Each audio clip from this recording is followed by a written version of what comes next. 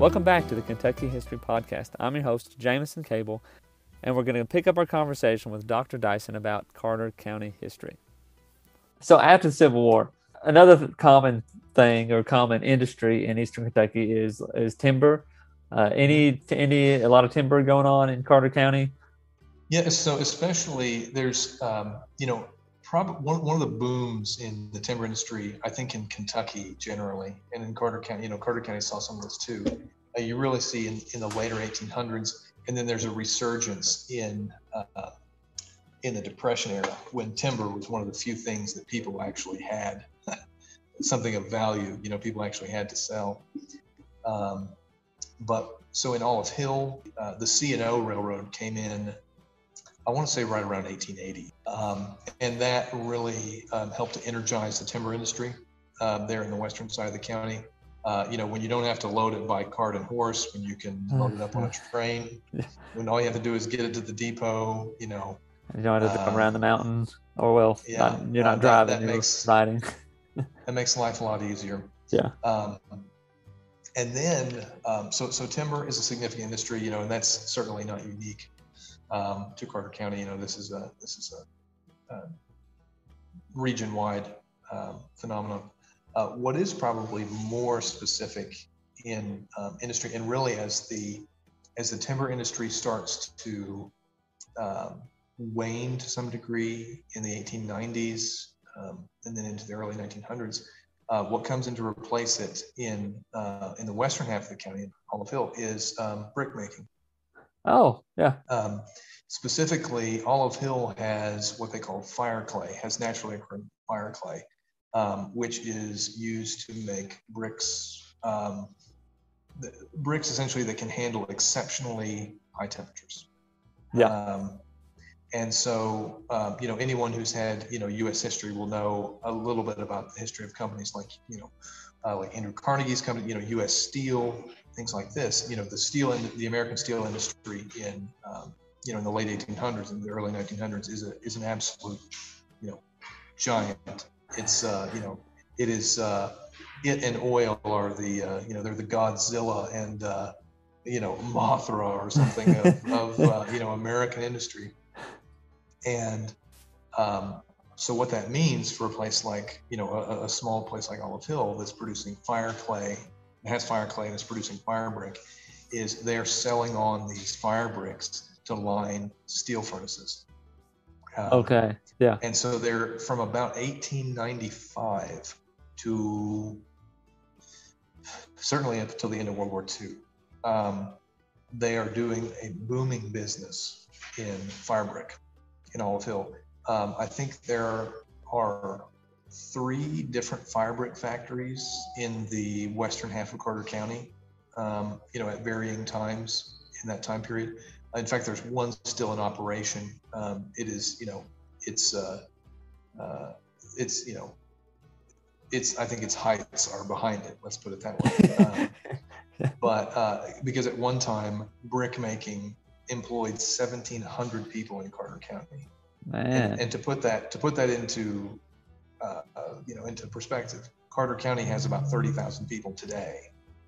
Wow. I don't think there's any single industry today probably that would employ 1,700 people in Carter County. But at its height, brick making employed 1,700 people at a time when the entire population of the county might have only been 18 or 20,000 people.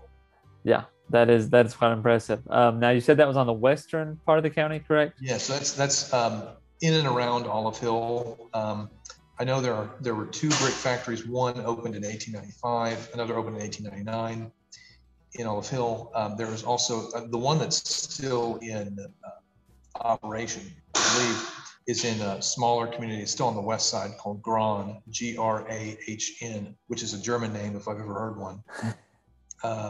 I don't know the origin of that particular place name, but it sounds very German. Yes. So coal. What about coal? I mean, Eastern Kentucky. How much of that was in Carter County, I guess?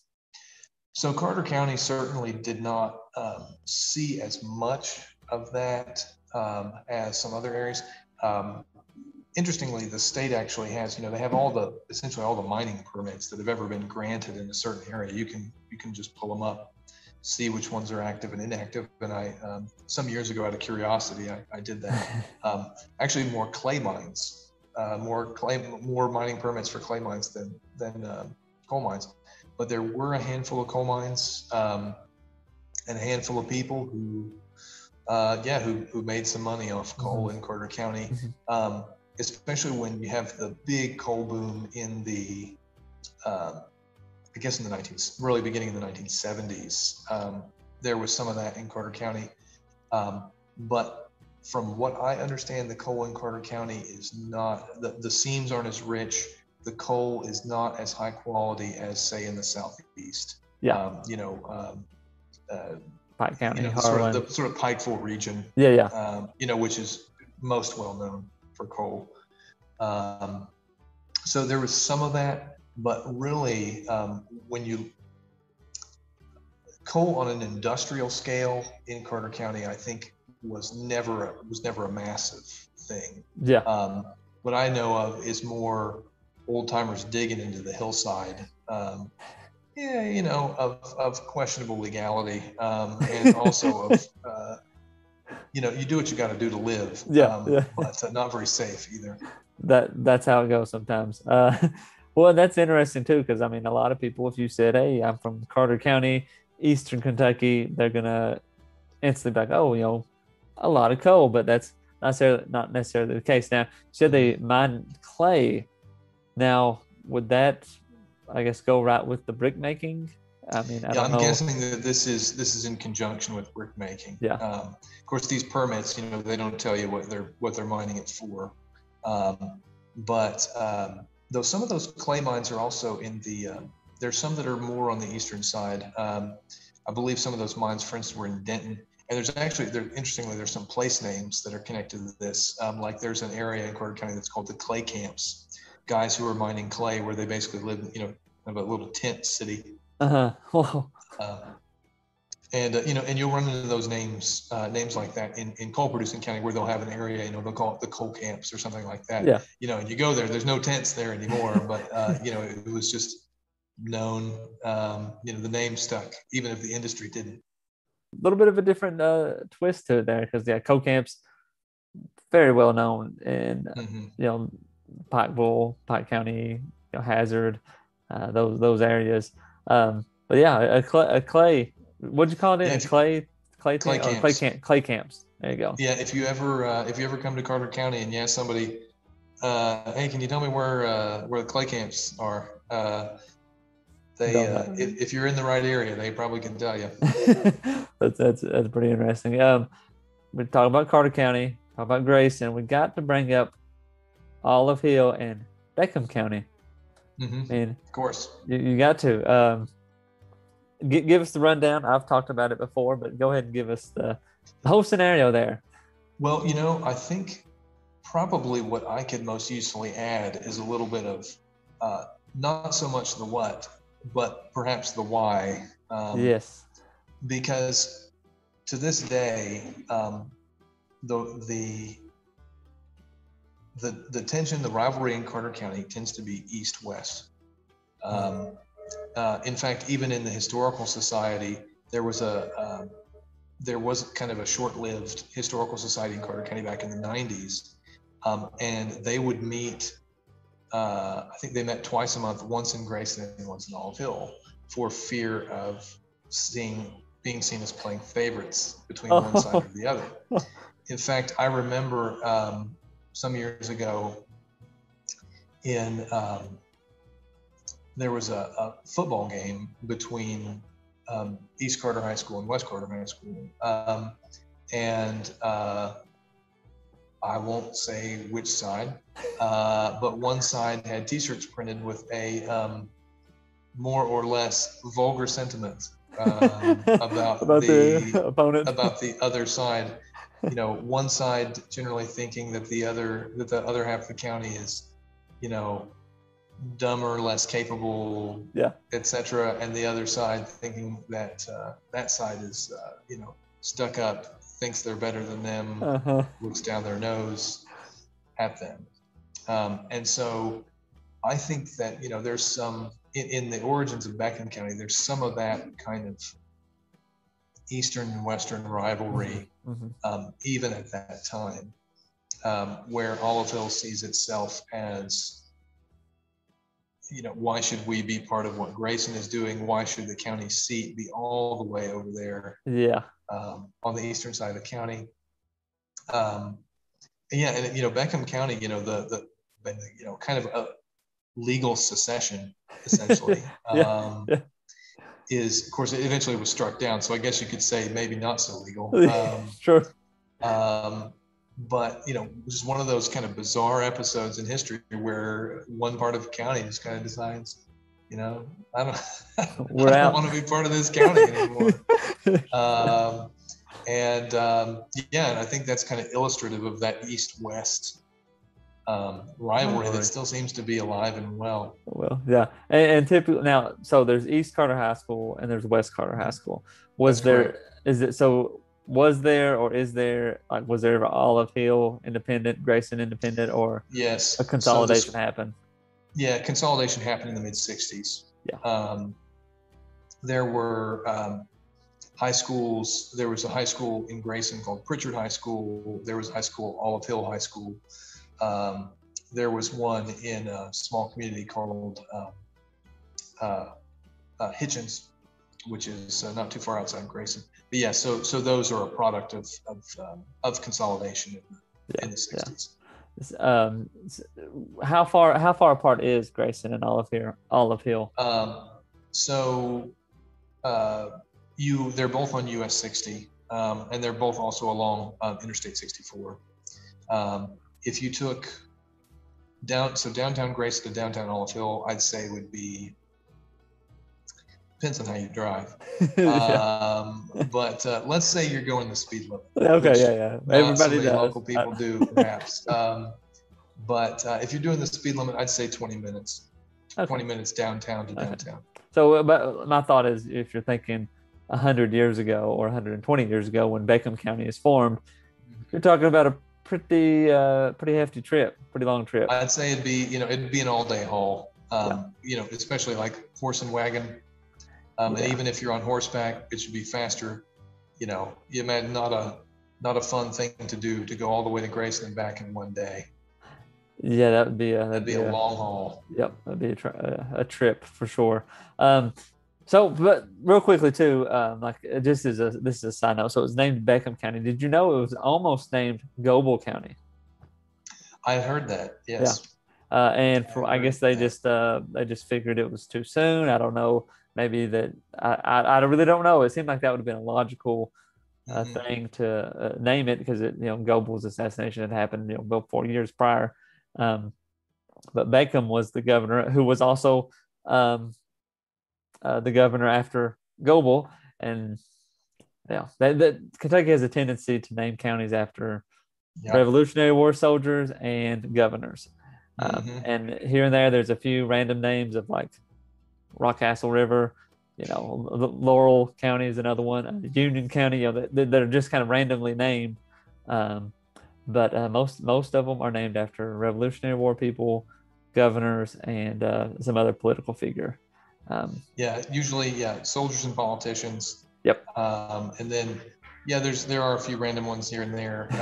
Here at Franklin County, named for Benjamin Franklin, which we probably could still put that in the category of politicians. Yeah. So that I always think it's such an interesting story. The story, the once lived 3 months, I think, of Beckham County, Kentucky, that came and went. Which there's actually a few other counties that were, none of them ever were created, but they were kind of drawn up, and then it just didn't happen. Interesting. There's a general for the Confederate Army. I think his name was Zollicoffer. Is that Zollicoffer? Yeah. There was a county created by the Confederate state of Kentucky in Bowling Green, and it would have been around where Wolfe County is. It'd been like right in that area. And of course, they created this county, which they had no. They didn't control it. They didn't control it. They had no legal way to really do it. They just like, hey, this is a county. We're naming it after you, General. And then of course it went away because it was never Mm-hmm. really a county. But Yeah, that's news to me. That's fascinating, though. it's pretty cool. Pretty cool little, and you can find that on the Secretary of State's website. There's a few others that were created or were in the process but never were created. That's one of the interesting ones because the Confederate state of Kentucky. That was probably one of the only acting things they probably did as a government in Kentucky. Yeah. I found a rivalry or a feud, as tends to be the case in many counties. Do you know anything about the Underwood and Holbrook feud? I know a little bit about it. So it's known Perfect. locally as the Underwood War. Okay. And it's certainly not my area of expertise. Well, but you can be as brief as you need to be. But it's one of these, from my understanding of this, and I'm sure in Carter County there are people far more expert than me. But it's one of these rivalries that essentially comes out of post-Civil War tensions. Basically post-Civil War guerrilla activity. There were, if I recall correctly, there were also some, charges of corruption, and then extrajudicial murder that turns into, maybe. Well, not far off from the scale of Hatfield and McCoy. Hatfield and McCoy is a little bit more famous, but in terms of the number of people killed, you're not far off. Yeah. I think I can't remember if it was. I can't remember which side it was. I want to say it was the Underwood side, but they said something like every adult male in the Underwood family was killed. Oh wow. Now I'd have to double check my facts on that. It could have been the other side, but I mean it was serious business, and if I recall, it also spilled over into Rowan County to a certain degree. That's probably a good podcast on its own, right? That would be it could be its own, I'm sure. A historical true crime podcast in the making right there. So that happened 1870s. That happened in the 1870s, I believe. Yeah. So right after the Civil War, essentially, and those wounds are still very fresh. Yeah. So we've kind of jumped around a little bit here. What some important events, I guess, or happenings in like the 1900s? We kind of already touched about a few things, but some more things that have kind of happened in Carter County's history here in the last 100 years. So a few things I'll mention. I may not be chronological with all these things, but I'll mention them as they come to me. One of them I'll mention is the country singer Tom T. Hall. He was born in Olive Hill. Cool. In fact, the Olive Hill Welcome Center has quite a bit of his memorabilia. And in my lifetime, even he's quite elderly, but he's come back to visit a number of times, play for big events or things like that. Still has some connection there, though he lives in Nashville. One of the things that is a less positive claim to fame that we have is that Carter County is the site of the first school shooting in the United States in 1991 or 1992, I believe. A guy came in and murdered a janitor. I think it was a janitor and a teacher. Mm-hmm. May have been a couple of people who were injured, but who survived. And I believe he's still alive, and of course, is in prison. But I believe that shooter is still alive. And I knew people. I actually worked this was at East Carter High School. I worked at East Carter High School for a year, and I worked with people who were there. Who were there when that happened. That is that would have been before Columbine, I guess. So yeah. Yeah. So Columbine was 97, I think. Yeah. So this was years before that. Not one of the trophies you really want to be packing around, but No, and another in more recent history, even more recent history, was the controversy over Kim Davis. She was in Carter County. Oh no, yeah, She's in Rowan County, but she was housed in the Carter County Detention Center. because of the, you know, the local bias, essentially, in Rowan County. And so there were national politicians like Mike Huckabee, who came to Carter County and rallied for her in Grayson. Yeah. It was, I was in England at the time, but I had friends send me photos and videos and things like that, and it was an absolute circus. You know, all these you know, media people descending on Grayson, and it was I think a spectacle is the best way to describe what that was. I was gonna say, I bet that was a circus, but yeah. Let's see. I'm trying to think if there's anything really momentous. When I have a bit more time to research them, there's some interesting criminal cases in Carter County in the early 1900s, some from the late 1800s as well. I'd have to do more research to speak intelligently about some of them, but there are some interesting cases that came about as well, which were you know, solved and some found to be pretty heinous. One involved the murder of a young boy. Oh man! I think 10 years old or something like that. Yeah. And a couple people swung for it. Well, maybe I think in the 1900s, I think they didn't technically swing, but they were executed. Yeah. Which those are other stories we talked a few episodes about earlier, or I don't know. It's been a while since we've had the episodes, but the Ashland tragedy is another, you know, pretty heinous crime which happened in Boyd County, of course. But yeah, those stories, they exist, and you know, they're pretty dark sometimes. There's some dark ones there. Yeah, you know, one of the things that people say, and it's born out of more nostalgia than in fact is, oh, you know, things are so violent, things are so rough these days. But really, statistically, it's not true. No. You're more likely to get, you're actually more likely to be murdered in the 1950s than you are now. And someone I was talking to someone about this, and they said, well, back in the 50s, you know, we didn't lock our doors. I said, you should have. The murder rates were higher than you know, rates of violent crime were generally higher actually in the 1950s. But that you know, that kind of interrupts people's sense of nostalgia. yeah. Well, people want to think when they were kids, man, that it was just happening times, and I mean, it pretty much was. When you're a kid, you don't have no worries. You can go worry about anything. So. Yeah, and I think, you know, crime may have been different, but I don't think I would argue that it was safer. Yeah. Different times, man. Different times. Well, I'm gonna throw out a few places here that are just like general names. You already brought up one of them, and just I guess some other communities and stuff you can throw out.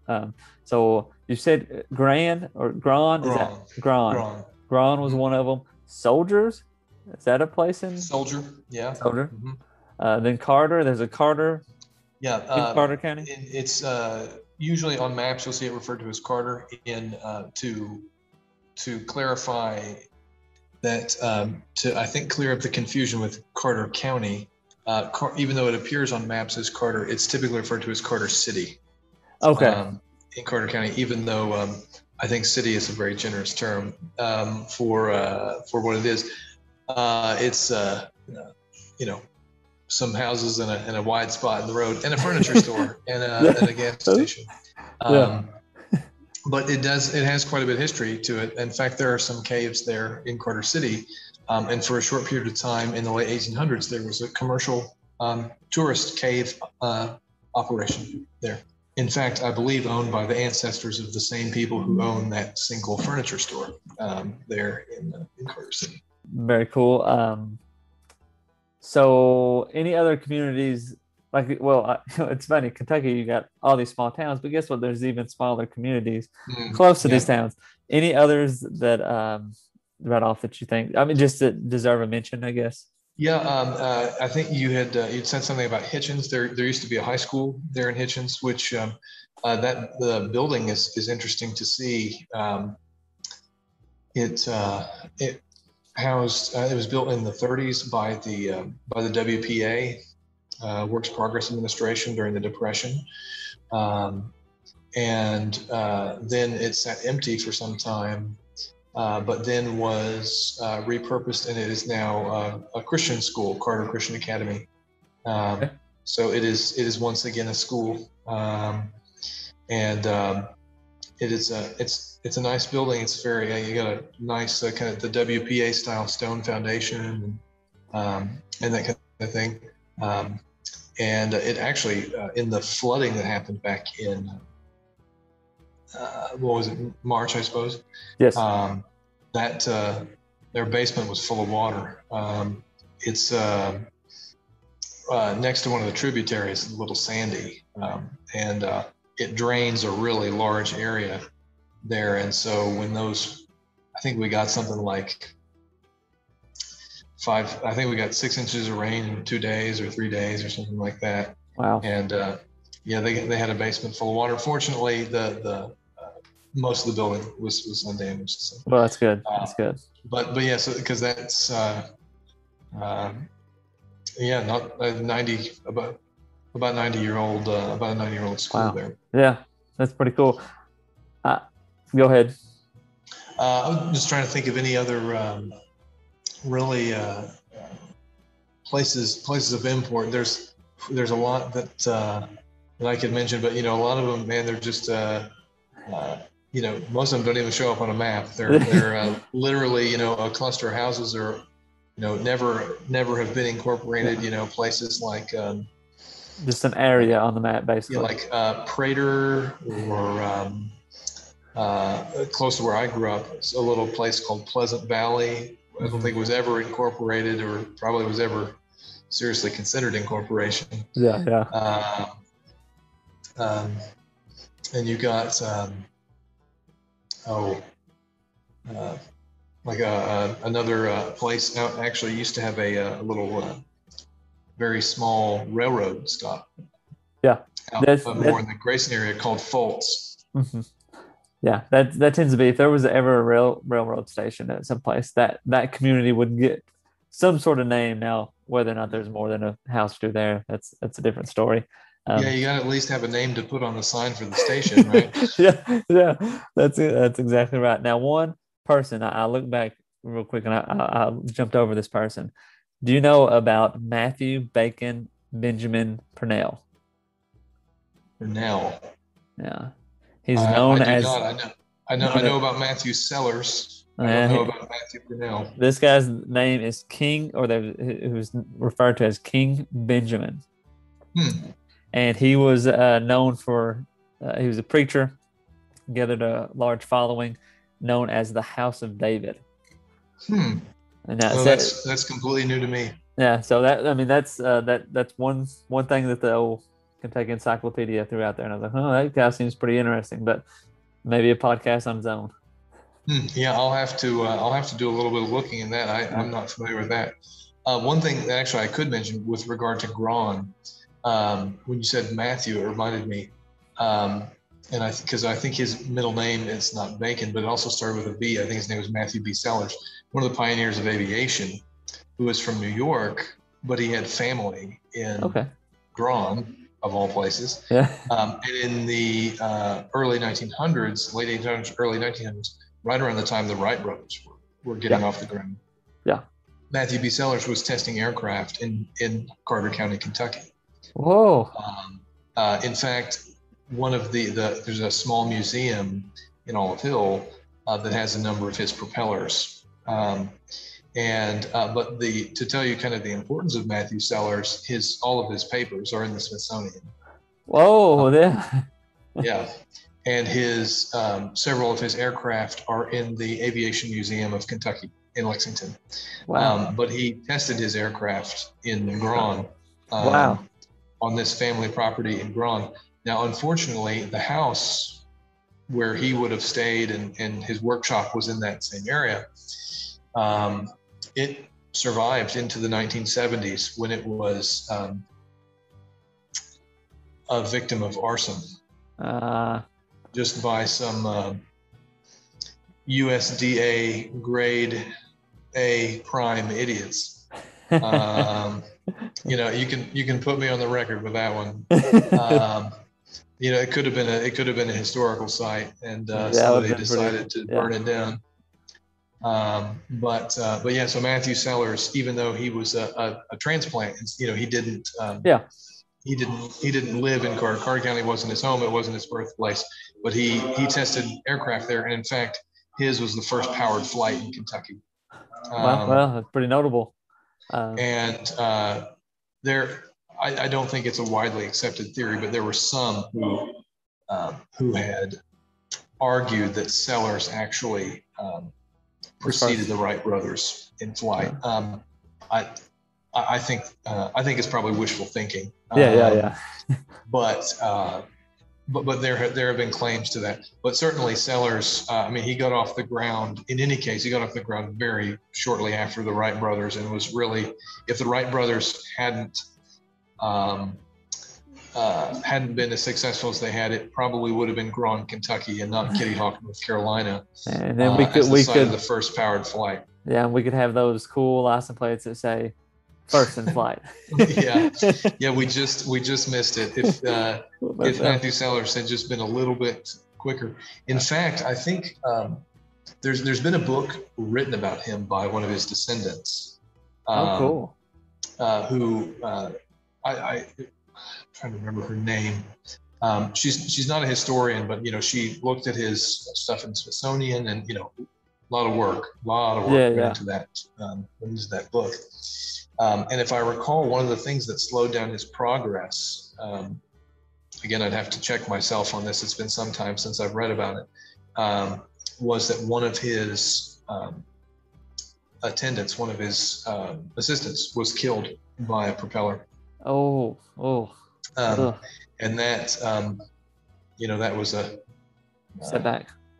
Yeah, and it was, I think it had a, you know, quite an effect on them, you know, kind of. I would say, yeah. The, you know, question is this, you know, is what I'm doing worth somebody's life? Yeah. But yeah, so Sellers is a, you know, he's, again, there's a podcast all by itself. He's a fascinating guy. As I said, he was his home was in New York, but I guess wherever he was based there in New York, Grawn was more of a secluded place. Easier, a lot of elbow room to do tests and this sort of thing. Yeah. Well, Dr. Dyson, thanks for coming on again. I've learned a lot about Carter County and Grayson and Olive Hill and all the stuff in between. But before you go, I did want to ask you about the Kentucky Christian University, because I was not familiar with it at all, and that's where you work. So give us a little history about that, and then we'll end for the night. So Kentucky Christian, first of all, it didn't always go by that name. To give you a little bit of context, when in the late 1800s and early 1900s, states started making primary education mandatory. You know, you at least had to go to grade school, or, you know, up to 8th grade or something like that. What that meant, and that started happening about the 1870s, and was required in all 50 states by about the end of World War I. So when that happened, there were a whole bunch of new universities that were founded for the purpose of training teachers. And a lot of these places were called normal schools or normal institutes. In fact, a couple of my grandparents attended a normal school, a normal university. You know, it doesn't mean normal as in, you know, regular. It means intended for training teachers. And so KCU was founded in 1919 as Christian Normal Institute, basically a Christian institution for teacher training. You know, it actually wasn't originally meant for training pastors or anything like that. It was meant for training teachers. And the founder, who was a guy named J.W. Lusby, he was his career, he was actually trained as a lawyer, but had also worked as a school superintendent. He led the school up until 1937. He had a heart attack, and his son took over. Now, the fascinating thing about this was his son was all of 22 years old when he became president of what at the time was Christian Normal Institute. And as far as I'm aware, could be wrong, But as far as I'm aware, he's the youngest college president in American history. I would say that's at a pretty 22. Yeah. And so he, and I think he was president until 1977, maybe 1975. And then we've had a succession of presidents, but we just had our centennial course in 2019. And there are a couple of name changes over time. I changed to Kentucky Christian College in 1944, and then Kentucky Christian University in 2004. It is, I think we're the only private university in northeastern Kentucky. You have ACTC there in Ashland, and you have Morehead State. But as far as I'm aware, in northeastern Kentucky, it's the only private institution fully accredited by the Southern Association of Colleges and Schools. And I think we have about 20 majors, including history, nursing, biology, teaching. Education, Bible and ministry, things like that.